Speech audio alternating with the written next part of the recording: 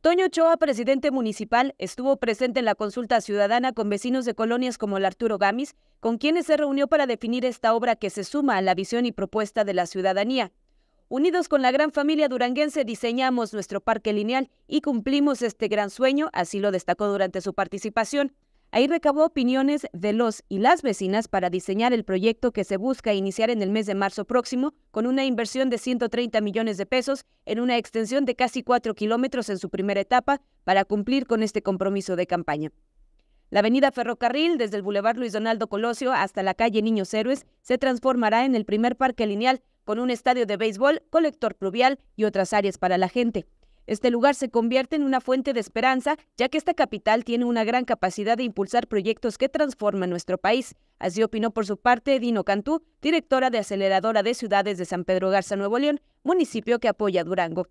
Con imágenes de Alex Rutiaga, reportó para Notigram TV, Fabiola Nevares.